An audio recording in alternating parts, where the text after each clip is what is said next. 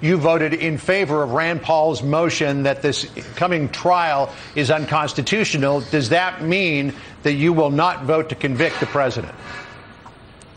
Well, John, the president is simply not guilty, so that's why I am in the position that I'm in. But let me say this first, John. I was in the chamber when the rioters were coming over. I was taking my jacket off, my tie off, rolling my sleeves up just in case I had to fight. The chances of me understanding and appreciating the severity of the situation is 100%. The one person I don't blame for that situation is President Trump. I don't blame the non-violent protesters outside. I blame the individuals coming in the chamber, coming in the building.